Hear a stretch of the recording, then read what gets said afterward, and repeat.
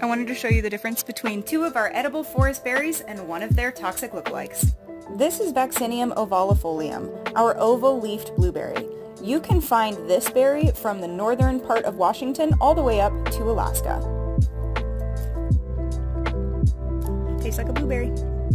The red huckleberry, however, looks almost identical except for its red berries. They're a little more tart than the blue ones. It's hard to tell these two apart without their berries, but Vaccinium parvifolium, our red huckleberry, does have a little bit smaller leaves.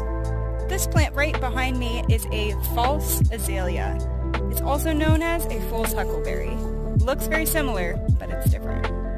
At first glance, it might look like a Vaccinium, but it has a whorled leaf pattern, whereas the Vaccinium species have alternating leaf patterns.